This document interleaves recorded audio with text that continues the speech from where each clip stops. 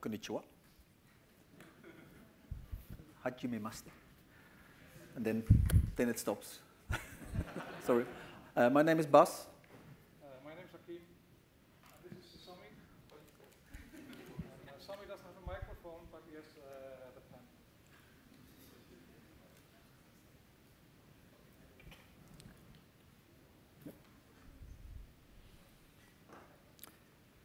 pen. What is writing? Like Gary said, lots of our work is, from our type design, is based on writing. So writing is an issue which kept us busy for the past 20 years and is very much in our work. But we're still figuring out what it really is. And if you want to figure it out, probably people in ATypI know this book by Gerrit Noordzij, which is about writing, the theory of writing.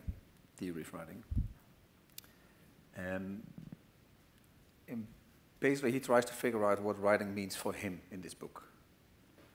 And it's also interesting that in the book, he also says that there is not really a history of writing, which means we do not really know like where the letter really came from. Why do we make letters?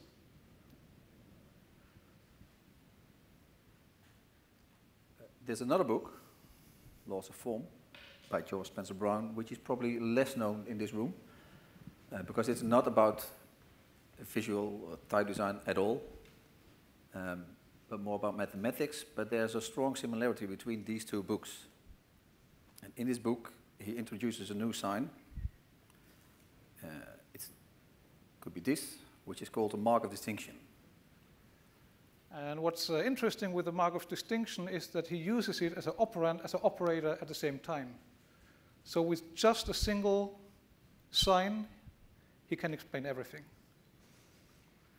And the most famous sentence of the book is at the very beginning, where he says, like, a distinction is perfect continence. And if you compare that to the book of Gerrit Noordzij, then with this sentence, basically both say the same in a very general term. Yeah, so they're talking about the same thing, but from a different perspective. So one person talks about a stroke, that this circle for him is a stroke. So when Gerrit Noordzij sees a circle, he says like the circle is a stroke. And when George Spencer Brown sees the circle, he says that, like, just go to the next one, the circle is a form. So it's just a different perspective how they look at those things, at those signs. But basically, they both mean the same. Like when, as a type designer, we're just drawing black and white shapes, and basically they both say, when you have a shape, you always have like something which is marked or something which is unmarked. So that would be the perspective of George Spencer Brown. And the perspective or the terminology of Gerrit Noordzij would be light and dark. But basically they are totally identical. And you could also find other explanation for the same thing. You could also say that it's a letter is nothing else than creating something out of nothing in a very general, from a very general perspective. So if you try to define like what writing is really about, and you try to find a very like general explanation, then perhaps writing is nothing else than drawing distinctions. And whatever you call it, like it can be light or dark, or it can be marked or unmarked, you can call it anything you want. It can be inside, outside, something, nothing, or yin or yang. And like we said, probably most people know this book and know the person behind this book. They have an idea of this, of who he is. And with this book, even if people know the book, probably you don't have an idea who's the person behind this book. So that's a photo of him. And the book was published precisely 50 years ago. And so you can show you the picture of George Spencer Brown, that you can get an idea of the person who wrote the book. but perhaps what gives you a much better impression of the person is to just show his handwriting. That's also a portrait of the person, and when we look at that, we create immediately we create an idea of the person who wrote this book, just looking at the handwriting. And all the handwritings are always very, very different, because it's not only one muscle, but in total it's 33 muscles which work together when we are writing. And so it's very complex. If you want to know which muscles, then these are the muscles. Some of them. Some of them, not even 33 here. Basically, this is what we use while defining our writing. So we're still trying to figure it out with this writing, what it really means, and not only what it means, but also where it started. It started a long time ago, but that's probably a whole different subject. It needs another time. But you could also ask your question, if it's not true that since we have hands, we use those hands also in some or another way for writing.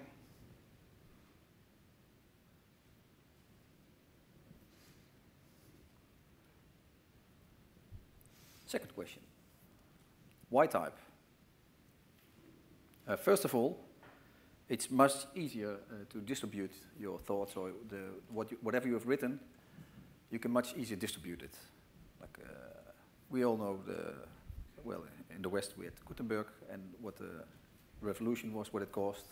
So distribution is much easier compared to handwriting. Producing writing is also much easier when you have a machine to help you. Nowadays we mostly use a keyboard. A machine can be anything, but a machine can help you to have much faster writing. And third, the creation. If we want to create text now on the computer, it would not be possible at all without typified writing or without typography. So if you look at the software of this machine, for example, the program which we see here, MacPaint, then of course we see typified language. So these are the first 20 lines of the program. And what's especially interesting is what they use this typified language for. In the first demo, they showed this Macintosh. Probably lots of people know about that, but yeah, we can show it again.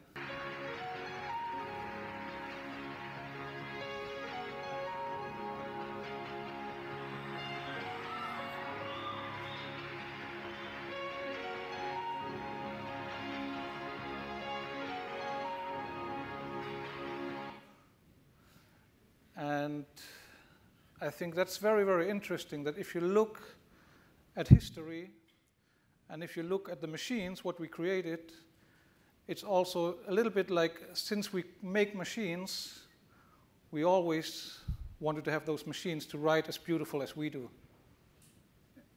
So it's funny, like first we have handwriting, finally we have typography, and then with typography we can make this, and the first thing we do is make something which can write, which is somehow strange. But this writing machine, it's not something from the past decades. 250 years ago, a Frenchman was already dreaming of this writing machine. So these are physical puppets which allow you physically to write something, but then in a machine. So it's not something from the past decades. It's a dream human beings have already for a long while.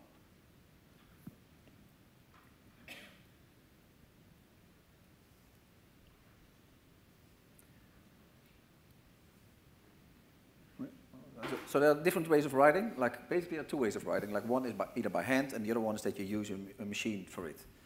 And with a hand you could use a pen or a brush or whatever tool, and then with a machine you could at the moment use, for example, a keyboard. And these are different writing instruments for the same purpose. You want to write a text. And if you compare those two, what the exact consequences are of writing with these different instruments, you will see that one is quite different than the other. So this is a child trying to write a word, and then if you would have done the same on the computer, that would have been something like that. But if you look closely, then you will see that all these E's, they are different. Well, they are all identical. And then, of course, people could say, like, yeah, but when I use typography, I can also make all the letters like a little bit different, smaller or bigger. But still, if you do that, it's very important to realize that all the E's are still the same type. They are, you could say, tokens of the same type. They are just scaled a little bit. So in that way, there is a very big difference between writing by hand and writing with a machine. And the difference is that what actually happens if you write with a hand is there is a word in your head, so you create the text, you take the pen, and only once you define the text, you design the letter, letter by letter by letter. And this order is just the other way around with typography. There, first there's a set of letters created, designed, and then after that, we define the text. So it's just the other way around. And in that way, you could say that handwriting uses like handmade letters, and typography, that's the definition that Gerrit Notzer also introduced, is the writing with prefabricated letters. And from that, we can go one step further and say, like, okay, what does it mean? So handwriting is actually writing with made-to-order letters. So I create the letter only at the moment I need it. And with typography, it's actually the writing with ready-mades. Yeah, we try to keep it slow for the translator to give him some space.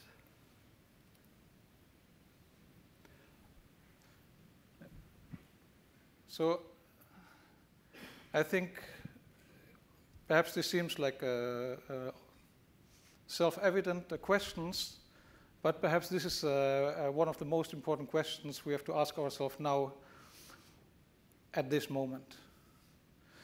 Because if you look like what is a letter, we get this definition. Basically, it's a symbol which is representing something. And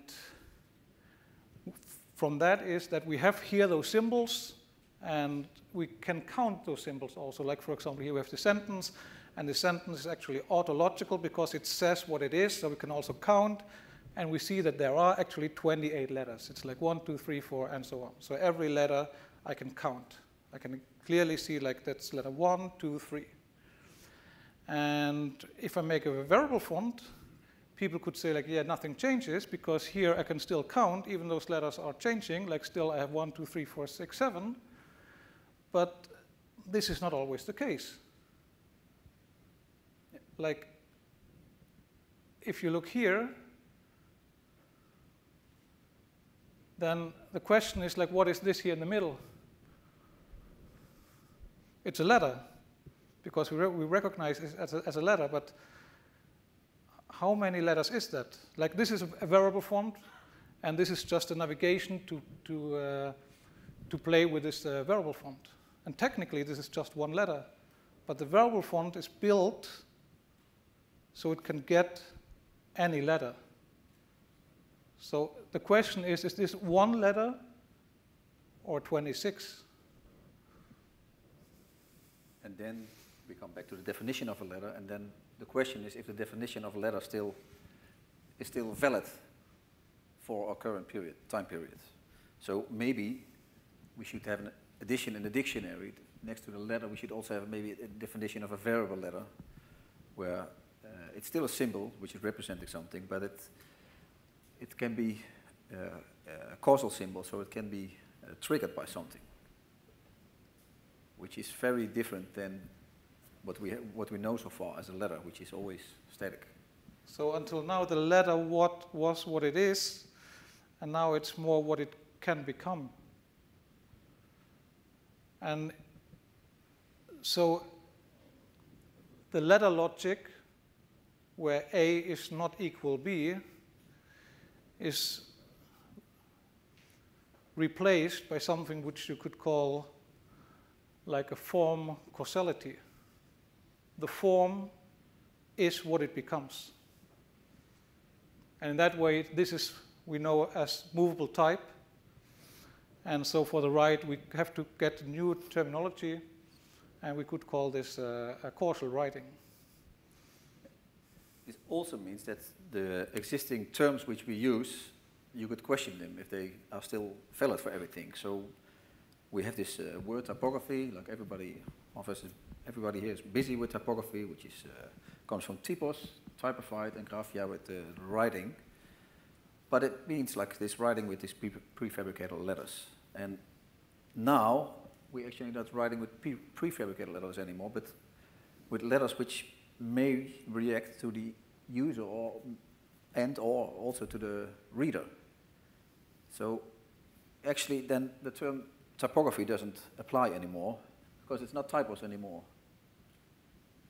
Maybe grammatos would be a much more specific term for this. Because it's important to realize that letter, the term letter, does not imply that this has to be static. So in that way, we can use this term grammatos in a new way. And if you put these two together, grammatos and graphia, then you come up with grammatography, which is maybe a term which is more, applies more to this time. We're not the first ones to use this term. Like 400 years ago, there was a Dutch guy, Borsens, Cornelis Dirkson Borsens, who made this lettering book, and he once made a lettering book which actually, if you zoom in on the title page, you can see that the title of the book was Grammatography. So that's from 1605. And we're not sure what he was thinking of. It's always difficult when something is that old to really be 100% sure what this person was really thinking about when introducing this term. But it is there, so it must have had a meaning to him. So it's a writing book to show like his capabilities of well, we could call it now a calligrapher, but maybe he was thinking of something else. Like you see all these small parts of letters which you can construct a complete letter. So maybe he was actually already dreaming of something else, which maybe he was dreaming of to write with all these letters.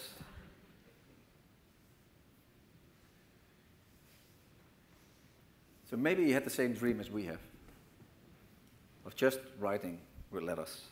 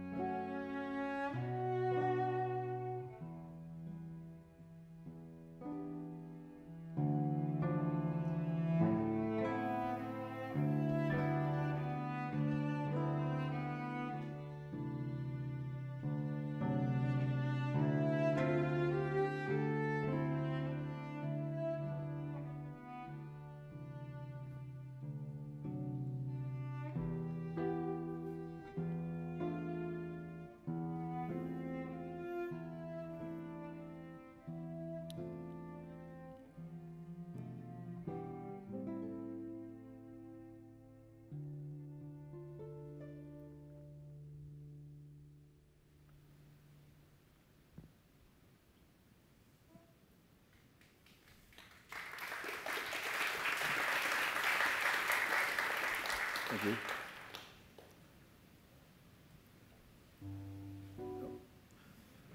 That's enough. So if we look back on everything which we did in the past 20 years, then maybe we were always having a shared dream without realizing it. So we try to put a couple of things in perspective. We're starting in 2006 when there was a festival, cultural festival in The Hague, where we had an event, and for this event we made an animation. And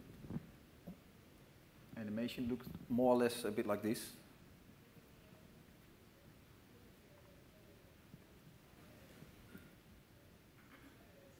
And it was an animation which was done in Flash, so it was just like, it didn't have to do anything with typography.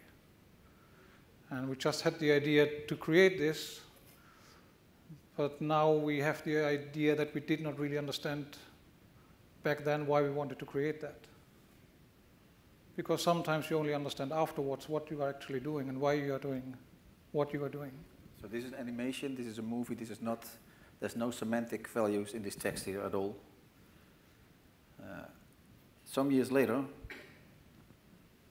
we went to Copenhagen to the We Love Graphic Design Festival, and we were asked to make the identity for this festival. And one of the things we did was make a font which could be used to announce the speakers, for example. And it's a writing font. It was a first real writing font. But technically, this is before introduction of variable fonts. Basically, it works a little bit like a stop motion font. So we have different frames, and we have a little JavaScript, and with the JavaScript you could talk to the different frames within the font. So we were happy, but not completely happy with it. Then 2 years later, went to Berlin to the TypoLabs conference, where we had a presentation. In this presentation, we also presented the superfont. And the superfont is a typeface which contains any possible typeface in the world, in any script.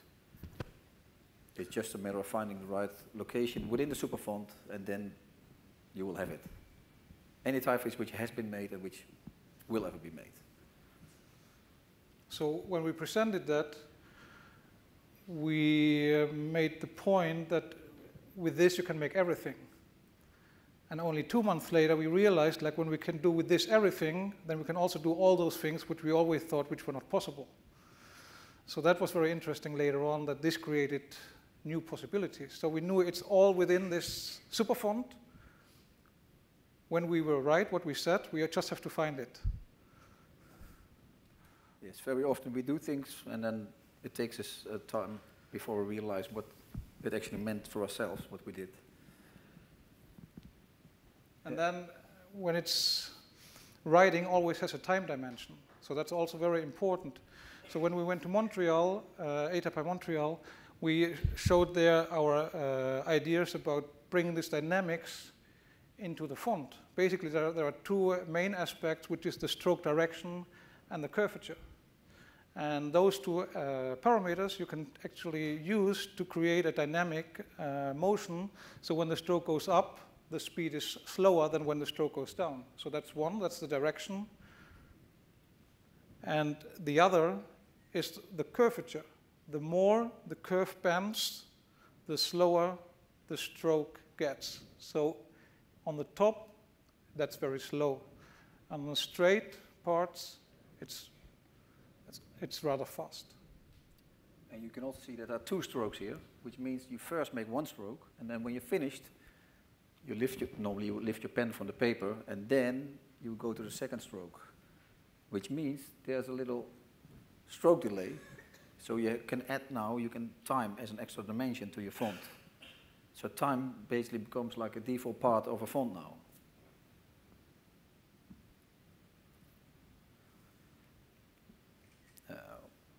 One year later, we got a big assignment which helped us to continue working on this, on these kind of projects.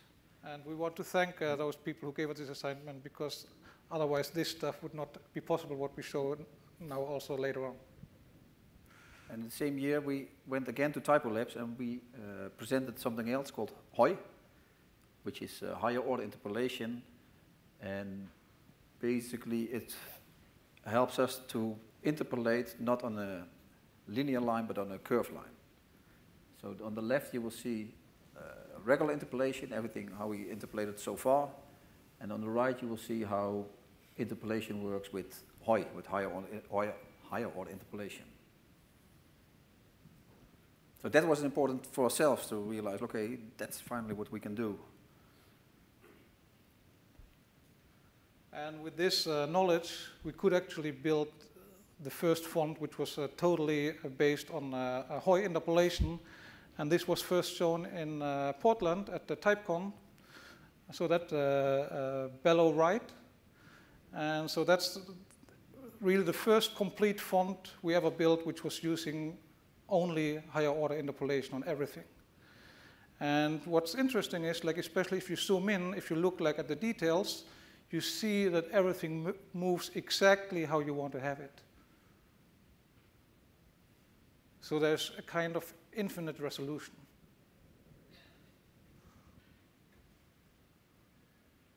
So we also use those lectures to figure out stuff for ourselves, what we're doing, and while we're doing it, we also try to reflect on what we're doing.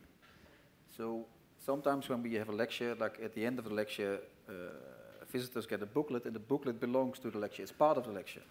So this was a booklet made for a lecture in Munich at the Dynamic Font Day, and this is a small booklet which was made for the ICTVC in Patras in Greece a few months ago. And reflecting on your own work then helps yourself to put things in the right perspective. So, yeah. So actually what we try to combine is, like, on one side you have the technology, but technology without the application is not very useful. So you also need an application, and third, there's already a meaning. There should be a meaning for something. So, yeah, basically it's very simple. The first is about how do you achieve something, and then once you have the technology, you can decide, like, what do I use this technology for? But perhaps the very most important question is the last one, because why would you do that? Why would that make sense? Because I think the why only defines the relevance of something. And so now that we did all these talks, we believe that today it's the moment where we can bring it together, everything, and also focus on this, the why.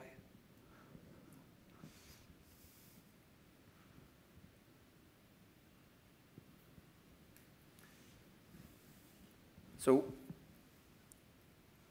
with Grammato, we want to introduce the best of both worlds.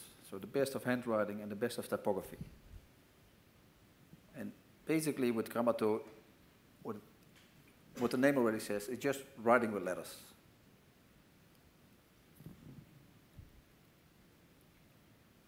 So there are a few important aspects for this. One, actually, that it's impressive, and that's very easy to understand. Like, on the left you have a dot, on the right you also have a dot, and you will see one is moving and the other one is static, and probably the attention first goes to the moving part. Even if you would say, like, oh no, look here, or look there, or if you give it a color, oh, everything which moves automatically gets more attention. So moving attracts attention, and every written word results out of movement.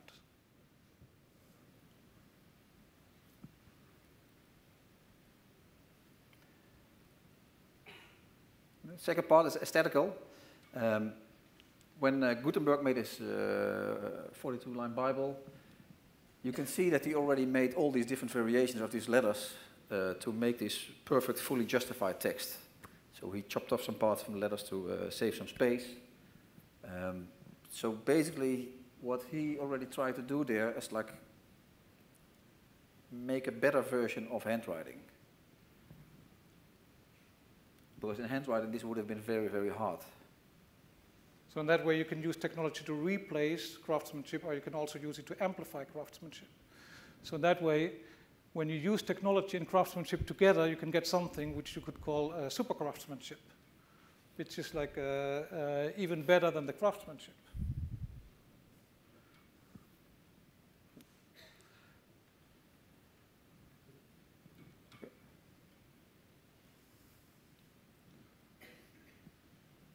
So in that way, when you look at something like this, it's beautiful, but like this is a biang biang, the most complex Chinese character, and it's like the food, which you see on the right.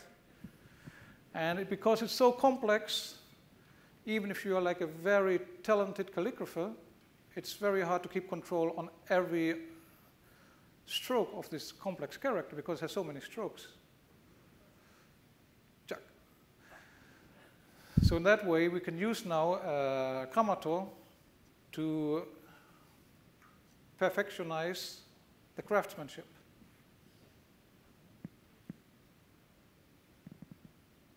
So that's still a letter. It's not like an animation, what you saw about the War of Words, what we made in Flash. This is still a letter, which is important to realize.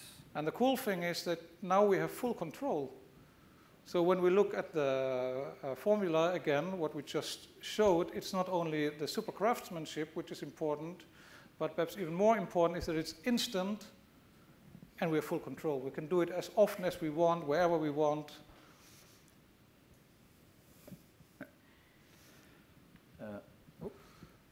So in that way, now that we have full control, we can also apply that for like any letter we write. Because yeah, we can just use the technology to have it written and bleeding and whatever as we want to have it. There's full control. Another thing it can be used for a third aspect is education. Education has changed in the past centuries. Like we're not with 60 people in front of one teacher, or 100 pupils in front of one teacher who's telling you what to do. Things have changed. With some scripts, more important than with other scripts, is, for example, how to write. It's important to learn a certain language. So, for example, with this biang biang, it's very hard to learn the order of the strokes and where to go, unless you make 100 lines of, what's the word? You have to write lines from your teacher, 1,000 times the word biang biang. So in that way, stroke order and direction is perhaps an important aspect of some characters, like the Chinese characters. This says like wrong stroke order. So if you don't know the correct stroke order, it's very hard to learn actually reading and writing. And perhaps the last aspect, what we want to mention is the societal and expression.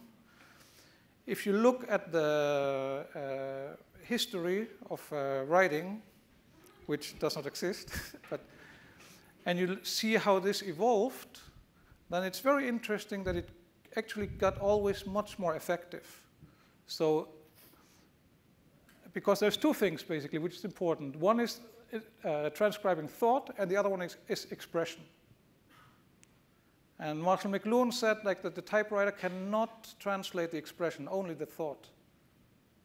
So once you compare those, the transcribing of thought got actually very effective because where you had like to write a whole sentence here, you can only just take one emoji. Like you can write much, much faster. You can communicate much faster. But at the same time, we also realized because those sentences are like prefabricated, you could say, it's not only the letter but the whole sentence, that the expression goes the other way. Maybe that can be changed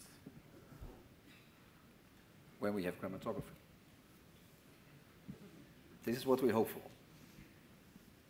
So we're very happy that Grammatos is now finally here, and it has its own website, which is now live since today, and you will get a small preview here. On the top you will see again the same letter, which is moving into any other letter. And it's still maybe not 100% clear for everybody what it really is, grammatography, so we show a few examples how it could possibly be used in practice today. So a few case studies. First one would be for devices. Can be any device. This device is a grammatographer.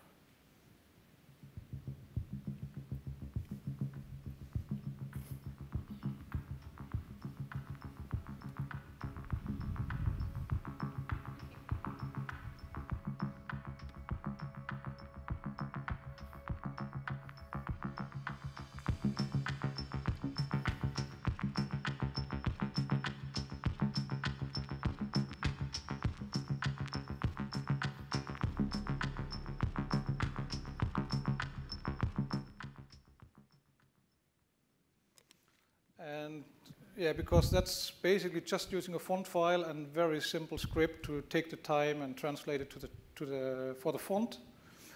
It can be, you know, like implemented everywhere because, you know, wherever you have a free type, you can actually implement that. So you can use it for wearables or for e-bikes or espresso machines, cars. What else? In Japan, they would use it on toilets. Toilets. And perhaps, let me see, ticket machines. But it's like, you know, we can implement it just already today. We have all the technology, and we have, that's important. Just to show it works. My phone, for example, it's working here. So what time is it? Okay. Quarter past. Quarter past. We're still on time. And another example, social media. Social media wasn't there 20 years ago. It changed society, and probably social media will keep on developing. So maybe writing could be part of this changing development as well in social media.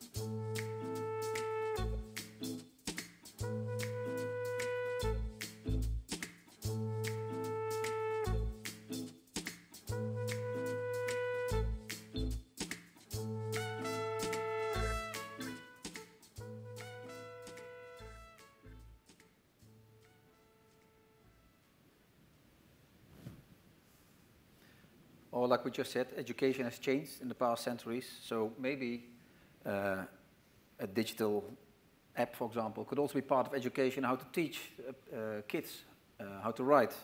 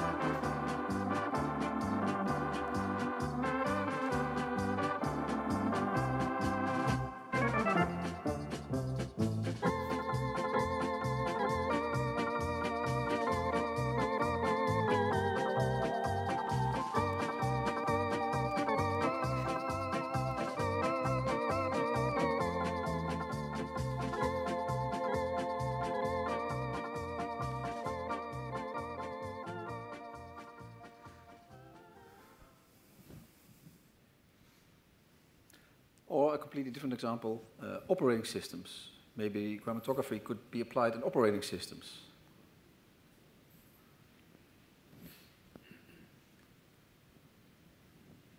So whenever you have text, and you know, like for us, we don't know how the Chinese works, so we just select the text, and we use the contextual menu, and then there's not only lookup but also write. We select it, and then the pop-up window will show us how this character is written. And so we know actually how to read it and what it means. And again, like all is based on fonts and on text, so it's not like movies. It can be just implemented straight away. So there is no reason to wait. Yeah, there's one reason to wait. We have to wait for macOS 10.16. Or we have to wait for Windows 12. But it's important that with those case studies, we want to show like what's possible here and now. But at the same time, we also believe that there's a bigger picture. Because all those case studies, what we now showed, like the social media and the apps, iOS and so on, they are, we can clearly understand those examples. We can understand it, we could imagine that those things get implemented straight away. But at the same time, perhaps there's a much bigger picture which is still hidden, a bigger relevance for the writing with letters, for grammatography. And this bigger picture, it's very hard to imagine because I think 20 years ago we could also not imagine something like social media or something like Airbnb or whatever. The only way how you could understand that is to look from a different angle. And so, for example, in the 90s, they already said like technology will be used that, for example, everybody will be in contact with each other, which is actually Twitter, which is social media is about that. They didn't name it, but they said like what is it about the why. And so with chromatography, I think the big question which we have to ask ourselves is like, why do we write? What is writing really about? And we had earlier this quote from Marshall McLuhan that the typewriter is a tool for expression or translating thoughts but not expression. And perhaps that's something what is totally overlooked or too much overlooked in the last couple of 100 years.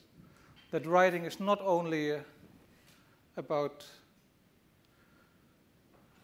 putting down thought, but it's also very much about expressing, like something for human beings to express themselves.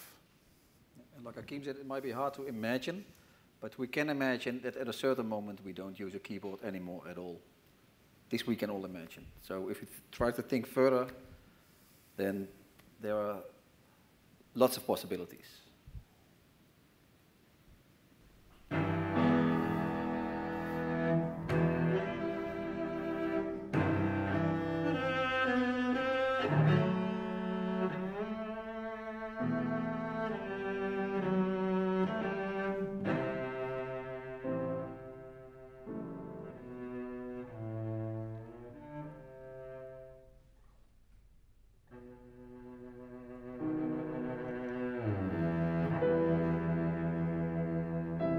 When I'm playing Algar, I think I can put in every type of emotion, and I feel as if me and the cello were one. When I move my fingers, it's as if I'm putting it on like clouds or something. And I feel that when I play the music, I actually can possibly feel what the composer was trying to put into the notes. So what's important, what the girl is saying, is that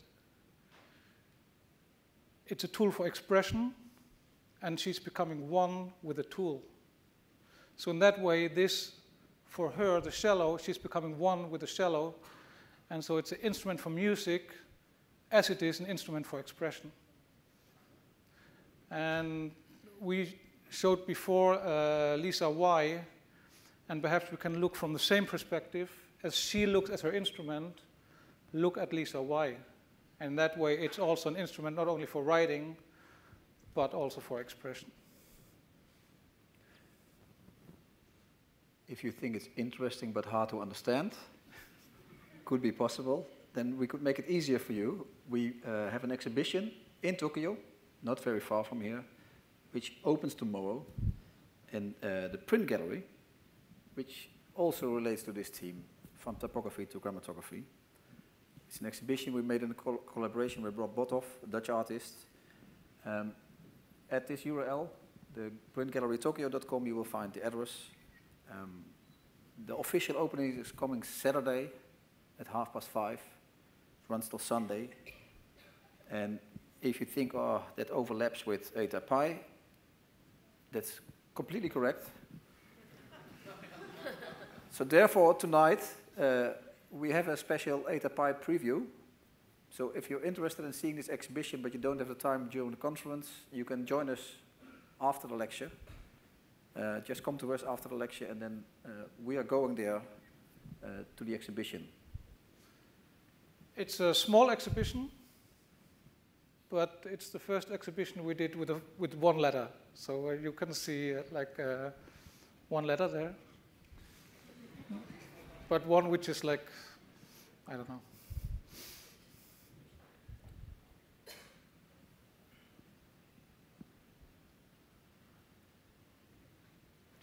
Thank you.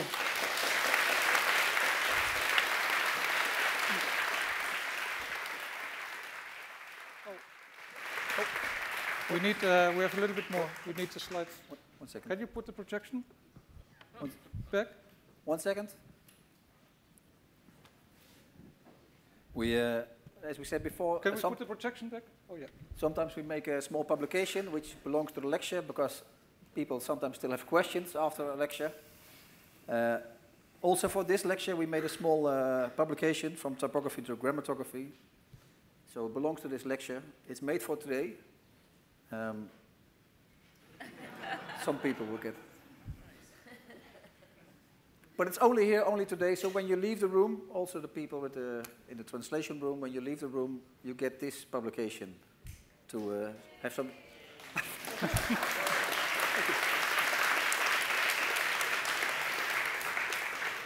And thank you, ATypI. Thank you.